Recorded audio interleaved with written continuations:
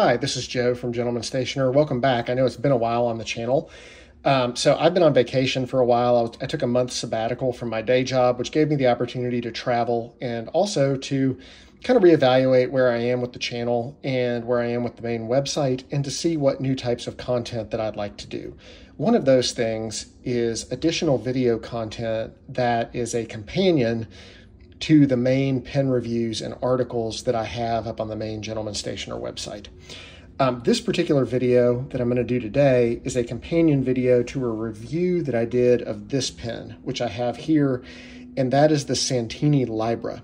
It's an ebonite pen made by Santini Italia, which is an Italian pen company that makes all of their pens in-house in their workshop. This particular pen is a larger pen, as you can tell. It's got some size on it. It's made out of ebonite, which is one of three things that I really want to do this video to hammer home. The first point is the material, how beautiful it is. Santini works with a lot of ebonite and acrylic. They've become known for their ebonite pens. They tend to do them in runs of 33 or somewhere around that number. This one is number 13. This particular pen's lent to me by a friend. It's not mine. So, I don't own it. I don't know what this ebonite is called. When I went to the Santini website, I could not find it available. So I don't think this is a currently available model. That said, they've got a ton of gorgeous stuff on that website, and I'm very tempted to pick one up for myself. The second point, in addition to the material that I wanted to do the video to show, is really to give you an idea of how big this pen is. It is a good size pen. I would call this a full size, maybe not quite an oversized pen, but it's definitely big. What's surprising about it to me is how well balanced it is. It's not heavy at all. Ebonite tends to be a lighter material. The piston mechanism that they put in here is not made of brass. Brass pistons tend to be very heavy, so I'm assuming it's not made of brass. This one is still fairly fully inked. There's not a lot of weight to it, and it's the weight is well distributed in the hand, so your hand's not going to get tired when you're writing with this pen. With a pen of this size, it's also not going to post. I'm not even going to try to post it, the cap on the barrel, because one, this isn't my pen and I don't want to scratch it, and two, it would just make the pen absurdly large. To give you a comparison, I'll put it on my little Galen leather pen rest here next to a Mont Blanc 149 that's been given an Urushi treatment by Studio Bokumondu. As you can see, the Santini is longer than the Mont Blanc 149, maybe not quite as girthy. The Mont Blanc 149 is definitely a heavier pen because it has that brass Mont Blanc piston, which gives it a lot of weight. But, the Santini is, I would say, a comparably sized writing instrument. Another size comparison I can do. I have a Sailor 1911 large here, which is not a small pen by any means. It's probably more akin to a Mont Blanc 146, which is the size down from this. But the Santini is much larger than that.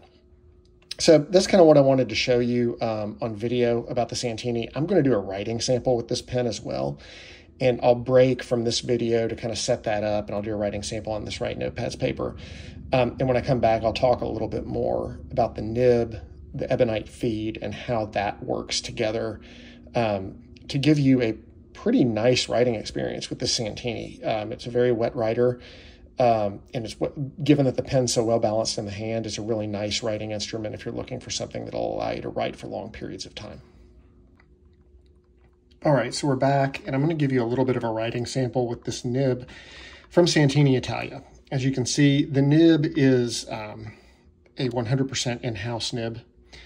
Santini makes their own nibs this is 18 karat gold. It's tastefully engraved. It has the Santini logo, some scroll work, and the year 1998, which is the year Santini started making pens. You flip it over, you'll see the ebonite feed, which means that this particular pen and nib will get very good ink flow. This pen has very consistent ink flow. It's a smooth writer. It puts a lot of ink on the page. It makes it very pleasant to write with. I enjoy it. The nib, like many Italian nibs and many handmade nibs, does have a more tactile feel than you will get from the nibs you may be used to writing with, like a standard Jowo or Bach. By tactile, I don't mean scratchy. It's not a scratchy nib at all. It's very pleasant to use. I would say it's similar to an Aurora. If you've ever written with an Aurora fountain pen, it's just not going to be glassy smooth. If you like that, I would suggest, and you still want to go with Santini, I would suggest maybe getting a broader nib than the fine nib that I have here. But I'm going to go ahead and show you kind of how this nib writes. Because it's a gold nib, it is slightly springier than a standard stainless steel nib, or even a, say some other gold nibs I've written with. This one does have a lot of bounce to it. It's not a flex nib. Don't try to flex it and get a lot of line variation. You will splay the tines. But I'll kind of give you a short little writing sample here so you can see what I'm talking about.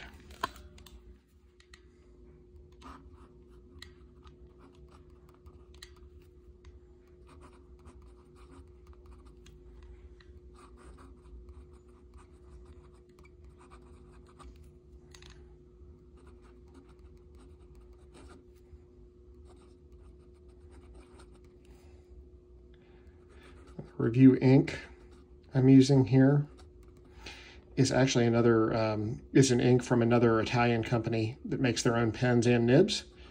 It's from Scribo, and the ink is Scribo Grigio, which is a nice gray blue. In this pen, given how dark it is and the dark line that it's leaving, it looks almost black, but it's really a dark blue-gray. The review paper is something that we actually carry in our own shop and which handles this ink really well. Actually, it's Write Notepads Landscape Notebook.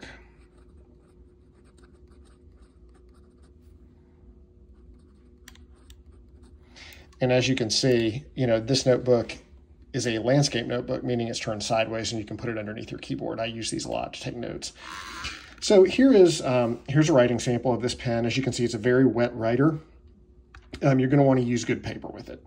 If you use cheap paper or copy paper or recycled paper, this pen is going to bleed like crazy, which is not unusual for a gold nib pen with an ebonite feed. They're designed to put a lot of ink on the page.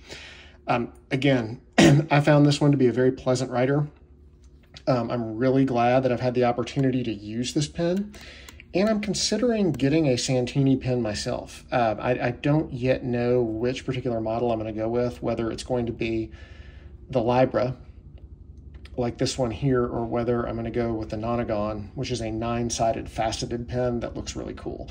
I'll have links to all the different pens and websites that I talk about in this video in the notes on YouTube. I also am going to link to the written review that I did of this pen, and there will be all the links and relevant information there. If you enjoyed this video, if you found it helpful, please subscribe to the channel. It helps us get additional visibility. Also, consider visiting our store. We do not sell Santini pens. These are only sold directly from Santini. Therefore, we're not affiliated with them in any way. As I said, this was lent to me by a friend for review. We do sell stationery products through our own shop. It's how we support our channel and our website. So if you would visit and even consider backing us on Patreon, we'd greatly appreciate it. Many thanks.